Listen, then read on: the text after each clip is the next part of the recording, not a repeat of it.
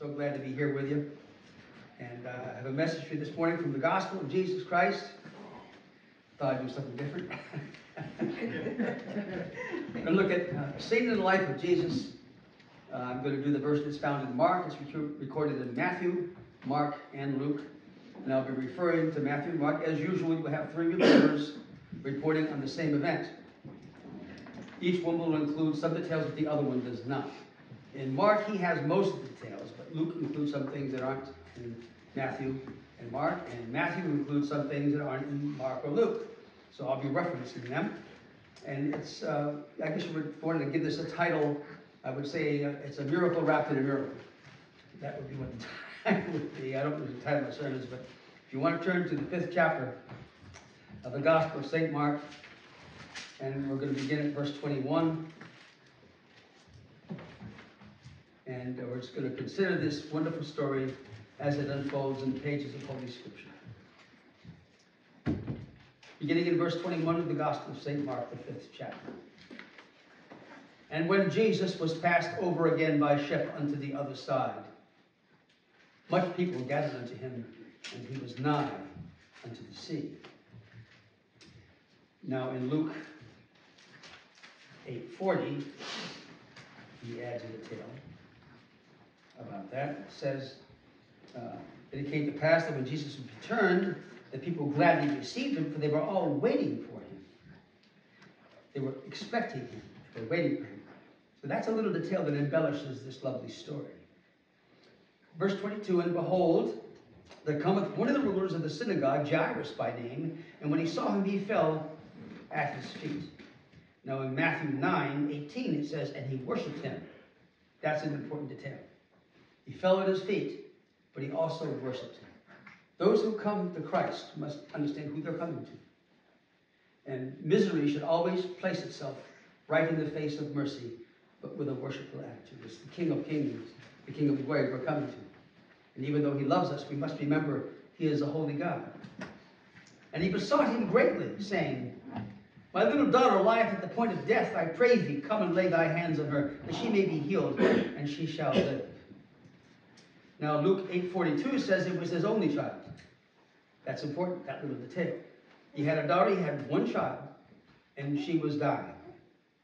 And Jairus implored him to come. It's Jesus is attracted to faith, to those who believe in him. And it says, and Jesus went with him. That's a lovely detail. He went with him. Spurgeon wrote this. He says, the path of Christ is radiant with loving kindness. He is a swift arrow of love, which not only reaches its ordained target, but perfumes the air through which it flies. The path he took that day from where he met Jairus to that place, every inch he traveled was perfumed with his loving kindness, with the glory of his presence, with the wondrous things he was about to say and do, and so it is even now. And the people followed him, much people. Matthew 5:15 says there's a big crowd. It says, and they thronged him. Thronged, sumnigo is the Greek word. It means to crush. This is important. You get this picture. He's walking along this road, and public highways in Israel were at least 9 feet wide, according to be qualified legally as a public highway. And it was a river of people. And Jesus is walking along, his disciples around, and they're all bumping into him. It's important to get this detail. They're squeezing and they're crushing him. He can hardly move.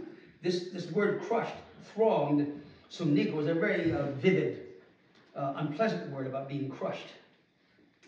And while he's walking along, verse 25, a certain woman, which had an issue of blood 12 years, and had suffered many things of many physicians, and had spent all that she had, and was nothing better, but rather grew worse.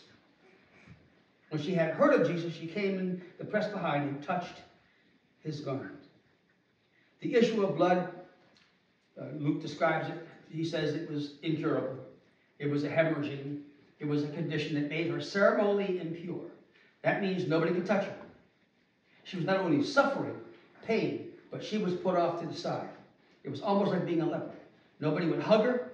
Nobody would touch her. She was by herself. Have you ever felt that way? And nobody could cure her. And she said she spent all she had, and nothing better but rather grew worse. Have you ever had that happen to you? You go to 6 doctors, you get 6 different diagnoses, 14 different prescriptions, you got the same problem you had when you left. Does that ever happen to you? You know people that's happened to you? Things haven't changed, have they? You're going to notice what happens here when the great physician comes. The healer. She goes to the right person whose diagnosis is always correct and whose healing is always perfect, instantaneous. And by the way, there's no copay with Jesus. You don't have to wait 6 months to get an appointment. And then another 4 weeks to get the results of your test back in the mail. Our healthcare system up here has been on the disgraceful side, if you ask me. Yes. And I use the word disgraceful very carefully. I think it's a correct word. And she grew worse. So when she had heard of Jesus, there it is again. She heard of him. Who was it that told her? All these unidentified people. What was the name of that little boy whose lunch fed 5,000 people? What was his name? Who was he like? How did this woman know of him?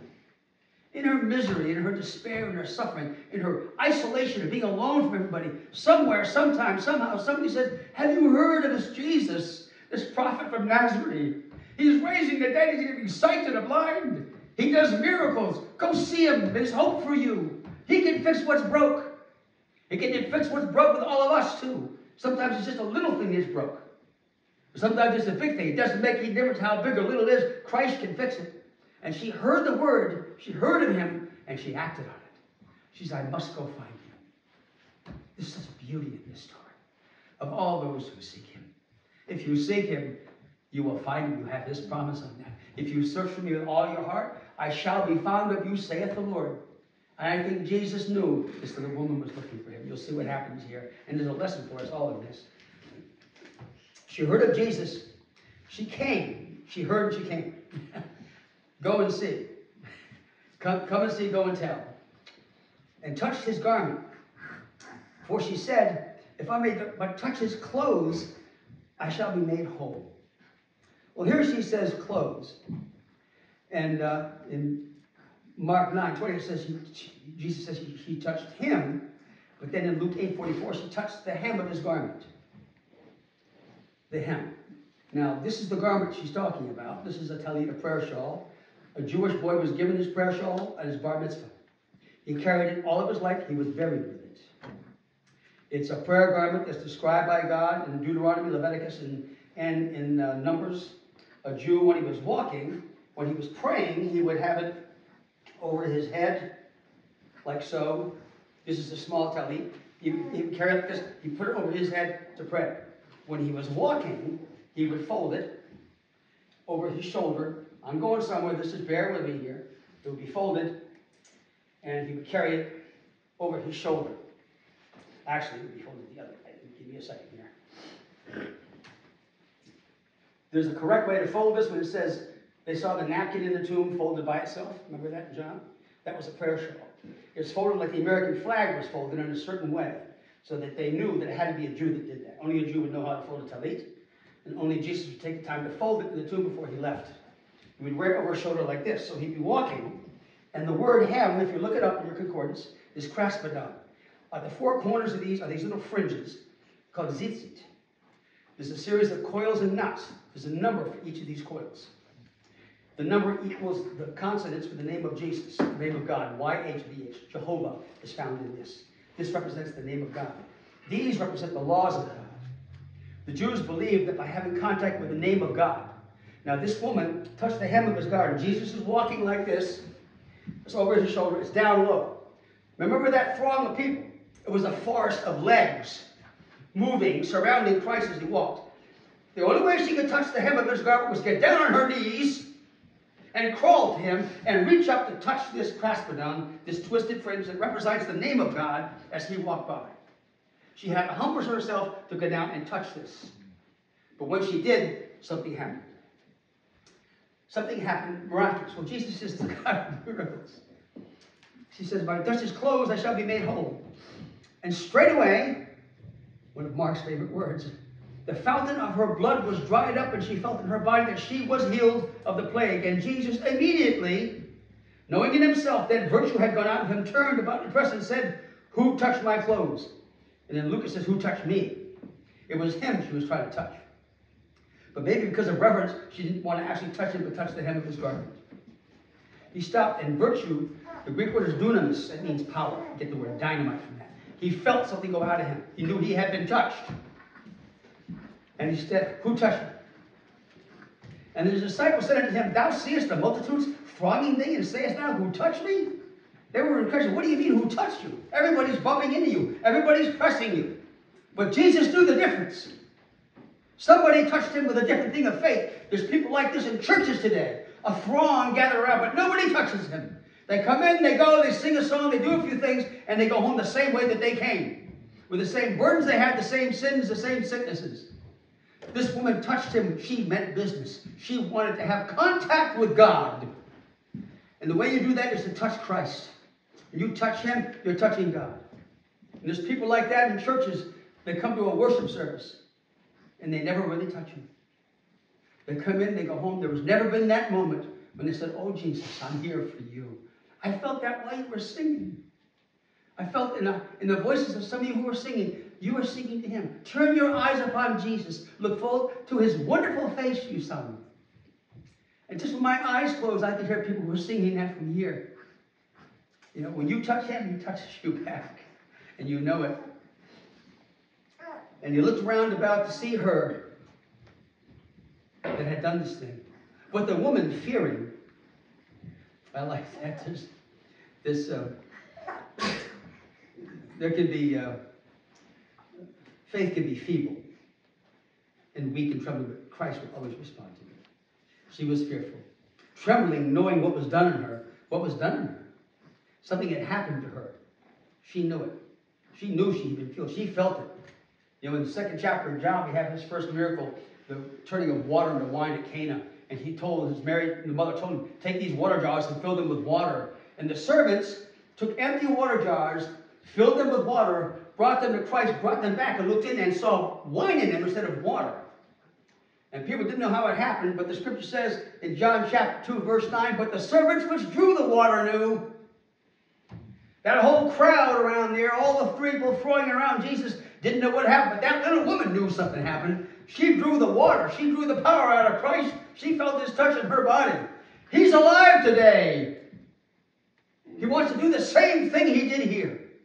And the Church of Jesus Christ in our country needs to wake up and crawl in and touch the hem of his garment when he's passing by and feel his power coming to you. He yearns to do for his people what he did then. He says, I am the Lord, I change not.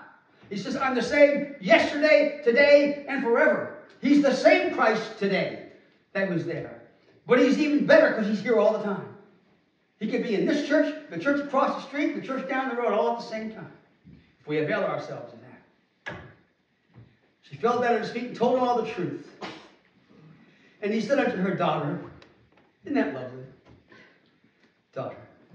A term of affection, a term of respect, a term of love, and what daughter? You didn't say, hey you, hey lady, what'd you do? Daughter, my child. You know, it's so typical of him. Everything he does is lovely. God can't touch anything but to turn it into something beautiful. He can't say anything unless it's something beautiful. Everything he does is wrought with beauty and loving kindness. This great and wonderful God. Daughter, thy faith hath made thee whole. Go in peace and be whole of thy plague. Now, this word here, whole, is sozo in Greek. It means saved. In other words, you've been healed, but you've been saved. A lot more happened to her than just getting rid of that issue of blood. That fountain was dried up. And the physical issue was cured, but there was more to her touch than that. She believed who he was. And he knew it.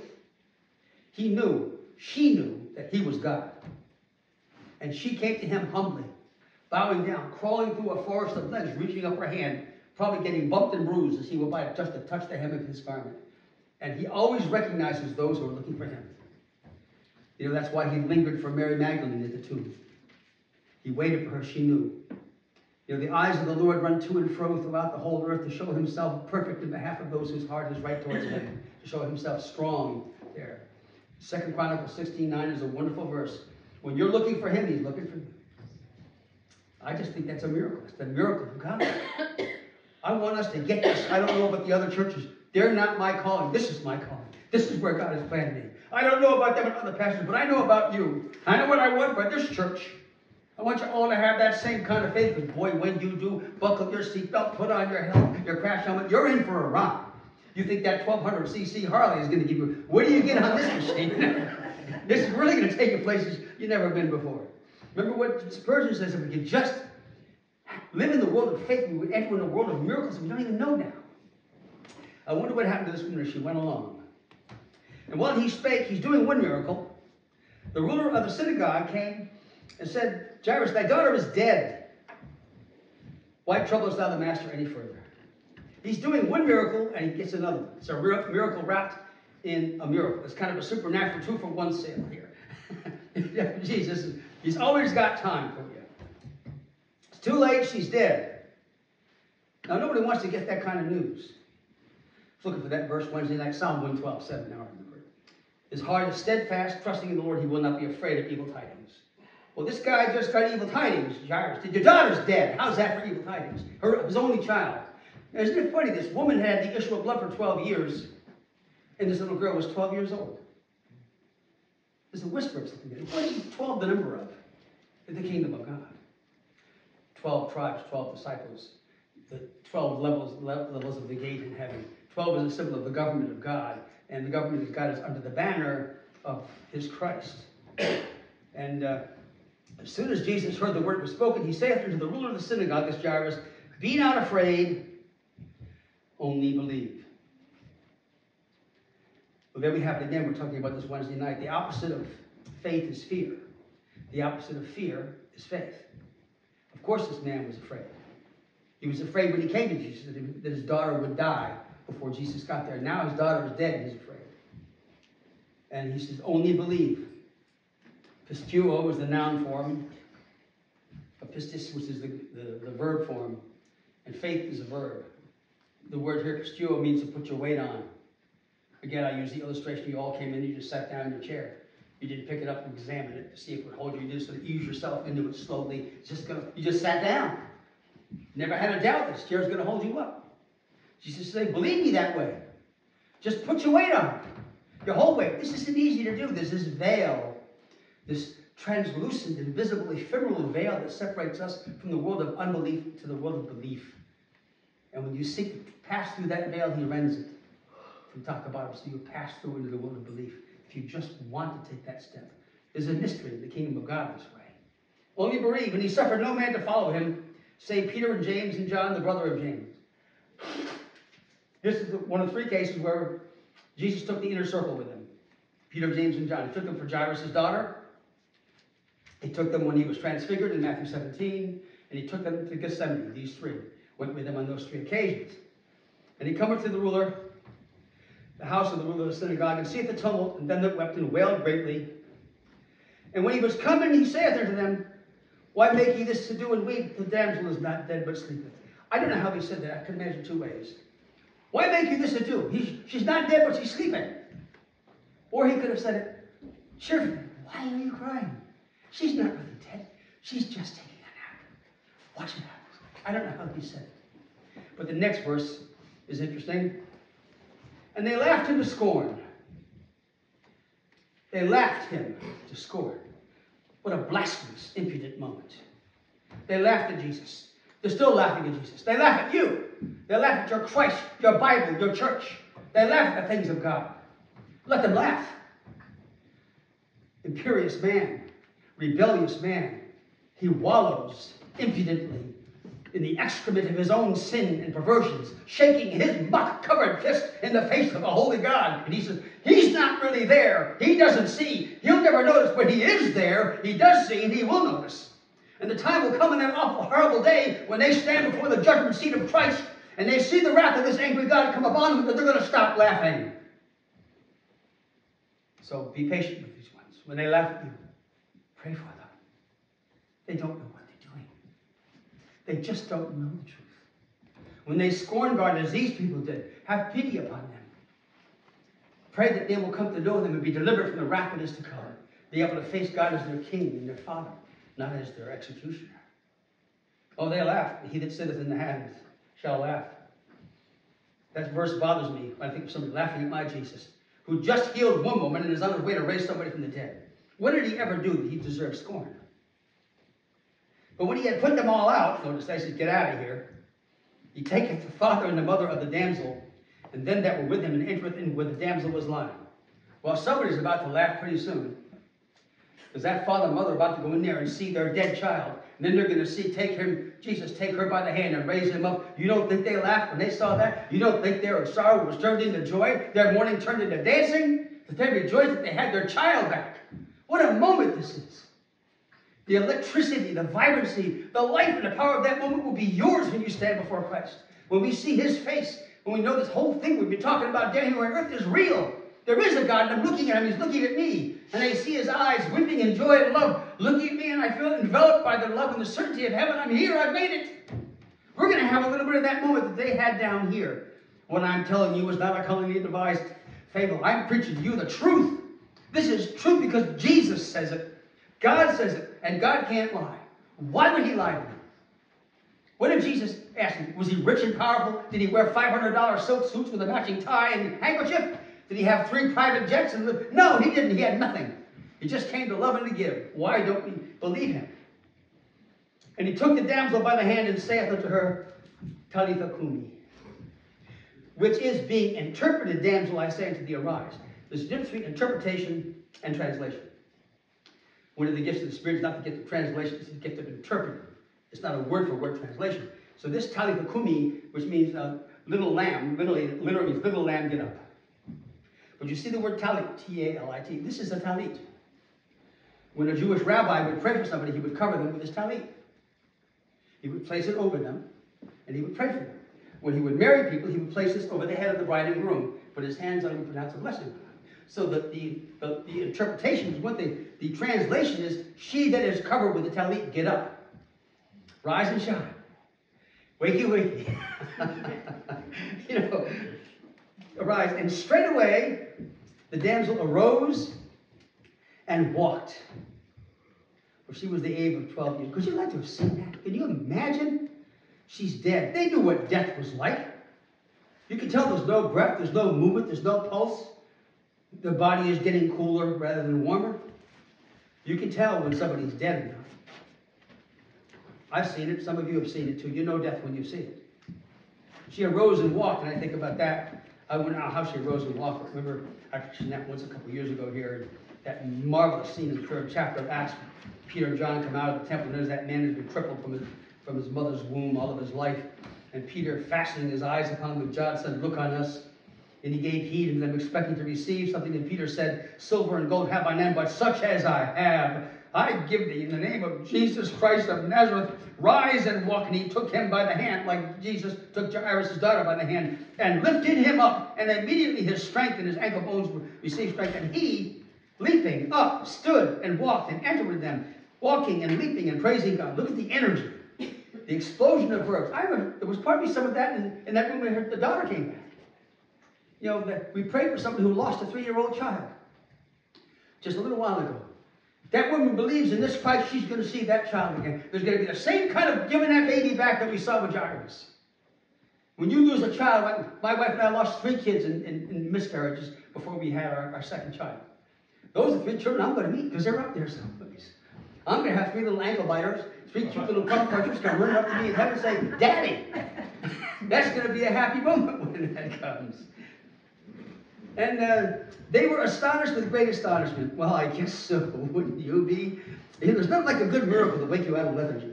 It's not like God does a great miracle and all of a sudden you're awake and alive to his reality. Faith is a way of living, breathing, expecting him. Faith is acting like you believe that what God said is true. And when you do that, he honors you. All of us here, all of us, there's nobody here, not me, not any of you, who's where God wants us to be. He says to me, Bill, go down deeper, come up higher. He says to all of you by name, wherever you are in your walk, I love you, I'm happy where you are, atta girl, atta boy, keep coming up, there's more, there's more. Wade out to the water, up to the ankles, it said in Ezekiel's vision, then up to the knees, up to the hips, a great river that cannot be passed over. And Paul was thinking about great mysteries of God, that you go deeper and higher and you experience them, and that's where a whole new life is. And then this ends, how am I doing? Not too bad. 10:23, not as bad as last week. I apologize for going so long. I don't apologize for preaching, but I was 6 minutes over. Isn't that terrible? Anyway, And he charged them straitly that no man should know it. Now look at how this ends. Every time we read the last phrase of this verse, I just shake my head in wonder. Here's the last verse. He charged them straitly that no man should know it, and he commanded something should be given her to eat. He raised her from the dead, and he says, make her a sandwich. Do you see that? Isn't that wonderful? The same God that gave her life will give her what she needs to sustain that life. The same God that points you to a task will give you the strength to perform that task. He'll give you everything you need to complete the journey. His attention to details. She's going to be hungry. She's been dead for a while. I guess that can make you hungry. I don't know. But he was even considerate of these little things. Wasn't it enough? He could say, well, she's alive now. I'll take care of her. No, she's going to be hungry. I just love him for his courtesy, his kindness, his anticipation of what your needs would be. So if you're dying, he can give you life. If you're hungry, he can give you a sandwich. He can make something for you. It's a wonderful God we serve. Aren't you glad you came to worship him today when you see this? I mean, I read about it and say, boy, I'm sure glad I'm one of yours, Lord. I'm sure glad I'm a Christian. I thank God for the truth of his holy word. Well, it's a miracle and a miracle. It's just like our Jesus, just another day in his life. Just one more day in his life of the things that he does. And remember, he's the same. He's the same. And when death whispers to you, just speak the words of life. Speak his name. Just say Jesus, Jesus, Jesus. There's a prayer in that. There's a sermon in that. There's everything you know just in that one name. Father, thank you for this story. It's true. This is an actual happened. There was a man named Jairus. He did have a 12-year-old daughter. She did die and was brought back to life by your son. There was a woman. We don't know her name, but you do. She had an issue of blood 12 years, and she didn't get better until your son touched her. This really happened, Lord, and the reality of the past can be for us the reality of the present and the future. May it be so. May we come to know this Jesus the way Jairus' daughter did, and Jairus and his wife did, and the way this woman with the issue of blood did, and others have. May we grow in our love for you, and our understanding and our knowledge, and grace and knowledge. Help us, Lord, to do these things, to go out deeper, and to draw closer to you. For we ask these things. We ask to grow closer. We ask you to help us to love you more, to love each other more, to have more faith in who you are, what you did, what you said, what is written in your word. Cause us to grow, Lord, that we may be pleasing to you. Bless us now, Lord, in the remainder of this day. Bless this people in Jesus' name. In Jesus' name, amen. Praise God.